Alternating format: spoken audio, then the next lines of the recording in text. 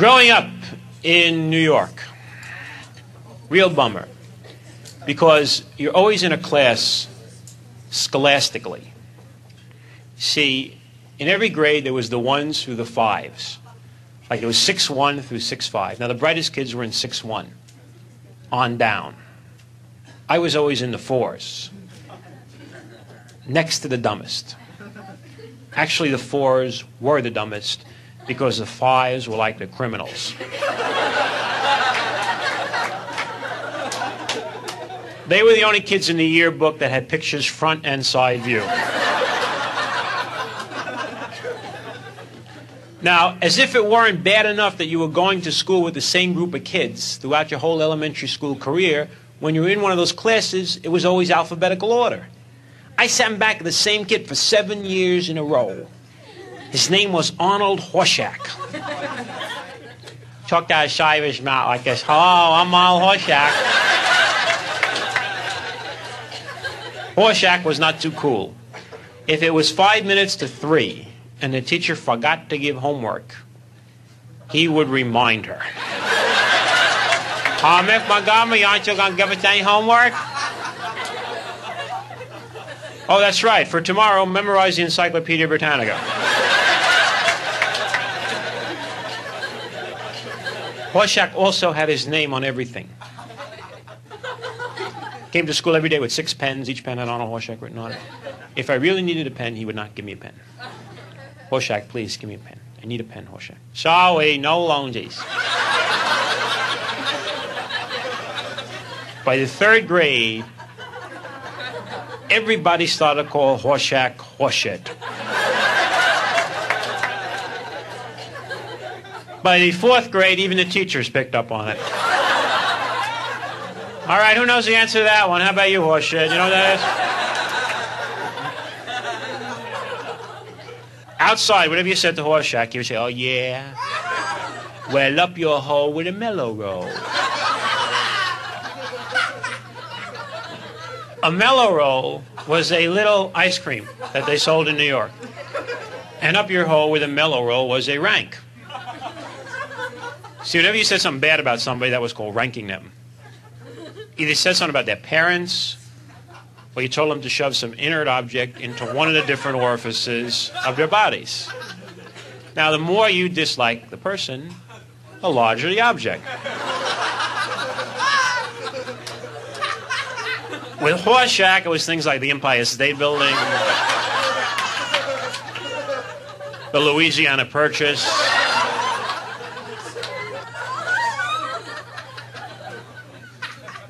Now, the best kid at ranking in the school was a kid named Eddie Lecari. He was the best kid at ranking, best kid at fighting. Had his own group that followed him everywhere. They had their own tables in the lunchroom. Only tables that had a waiter, you know. We had our choice of milk or orange drink. Eddie Lecari had a wine list. What would you recommend with the Franks and beans?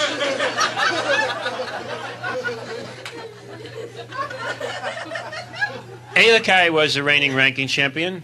Best kid next to him was a kid that was about a year older, a black kid named Freddie Payton. You had to call Freddie Payton Freddie, because you called him Freddie, he really got pissed off and he would rank you, you know.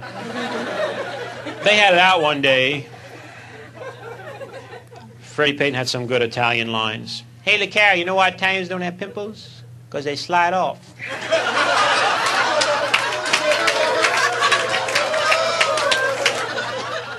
Lecari was the inventor of the masquerade party rank.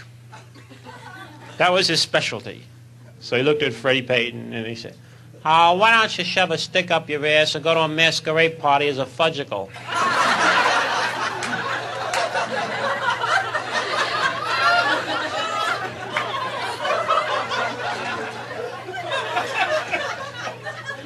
And Freddie became heavier as the years went on, but he just wasn't ready to take on Lecari again. And Lecari was reigning king until a kid moved to New York from Philadelphia. Now, the first day this new kid is in the school, teacher introduced him. He's a new student from Philadelphia. Nobody pays much attention to him, except Horseshack, who goes up to him in the schoolyard and thinks he could take advantage of him because he's a new kid. He goes, hi, you're from Philadelphia, huh? I'm Wild Horseshack.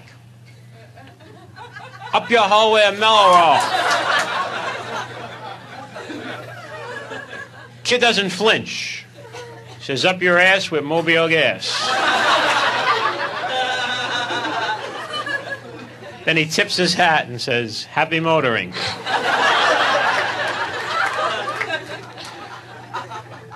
Horseshack thinks for a minute and fires back, oh yeah, well up your hole with a Mello.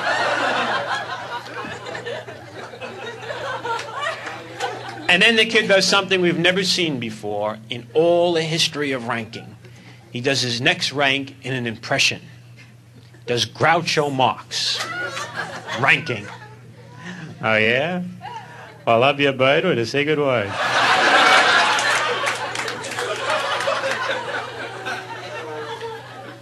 And a say good word is cucumber. By the way, I heard your mother's like the Pennsylvania Railroad. She's been laid all over the country.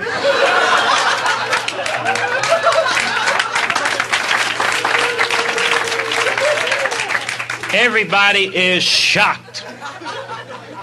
We have never seen class like this.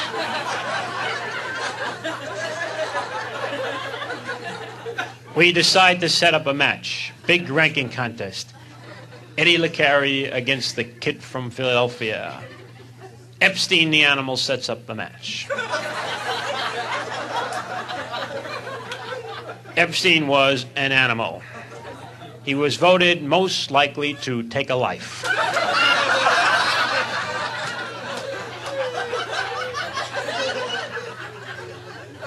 Epstein talked like this. I don't remember when he didn't talk like this. I think when he was born, he talked like this.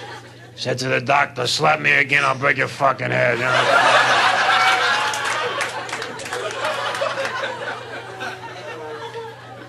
Epstein was, of course, a 5. And there was talk one year that they were going to make Epstein the only 6. Put him in a class by himself and just let him carve up the desks, you know? Do his own curriculum. I pledge allegiance to myself. Epstein did a lot of cute things. One afternoon, he opened up Horseshack's Roy Rogers lunchbox and peed in his thermos.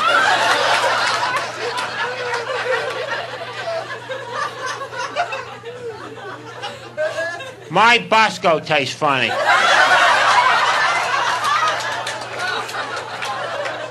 Happy trails to you.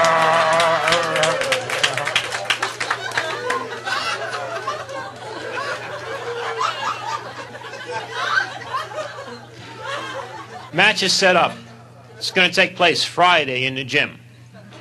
It's okay because we have a gym teacher who's really into things like this. Gym teacher's name is Mr. Caruso. Mr. Caruso does not speak English. He speaks gym.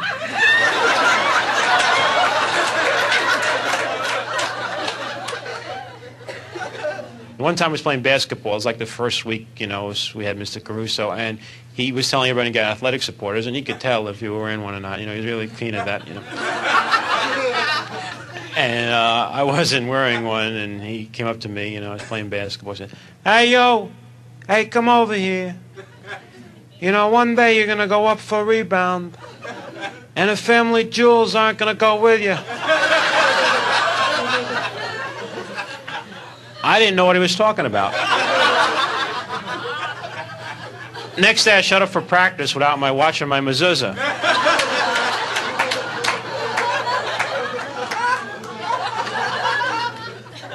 He said, you take care of the family jewels? I said, I left them in my locker.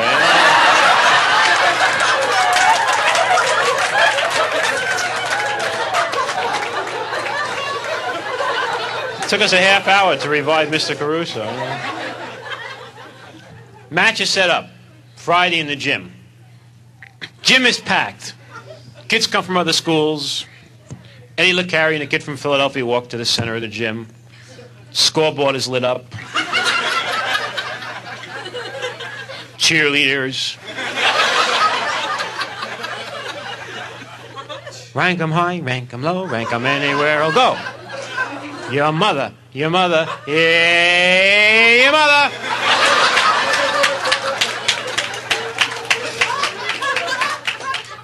Mr. Caruso lays out the ground rules.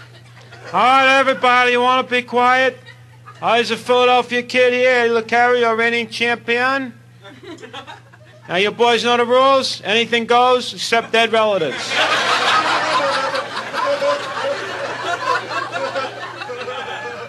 Look, Carrie here being our champion. We'll go first. Carrie walks around a circle. Eyes the Philadelphia kid out. Hey, so this is the Philadelphia kid, huh? Listen, I heard the only reason that you was born was because the drugstores were closed on Sunday. I also heard your father is a skin diver for Roto-Rooter.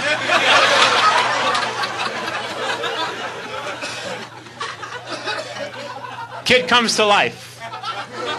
Right into Groucho Marx. Oh, yeah? Well, I understand your father won yesterday on Queen for a Day. Say the secret word, and your sister gets a free shot of penicillin.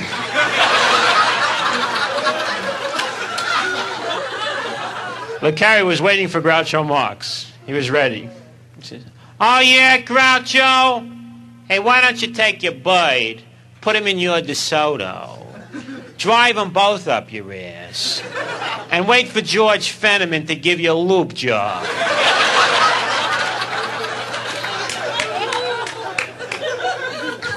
We think the kid is going to go back into Groucho Marx, pulls a shocker and does Jimmy Durante. Wait a minute, look, Harry. I understand that your mother can take on Dion and the Belmonts, the Seven Santini brothers, and still have room for the Mormon Tabernacle Choir.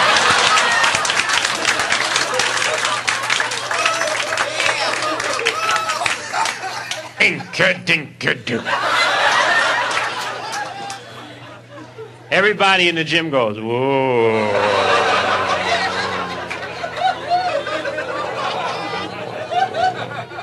But Carrie is losing for the first time in his life. He's desperate. Pulls a desperation move. Says, oh yeah? Well, up your hole with a Mello roll.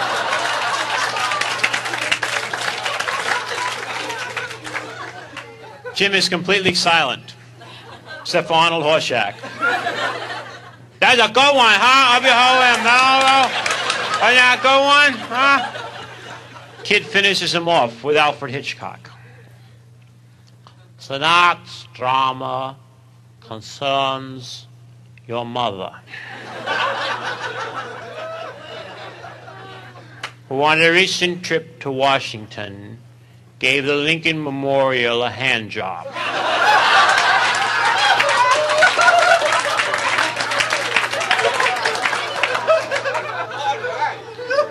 Mr. Caruso stops the contest. Goes up to the kid. He wants to know if that's true.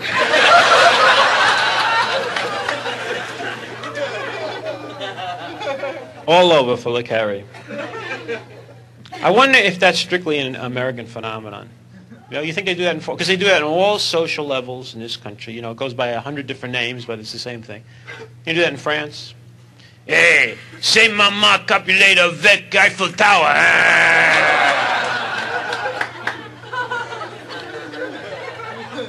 China. You mother.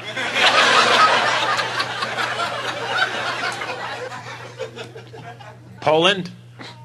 Hey, Trojewski, my mother wears combat boots.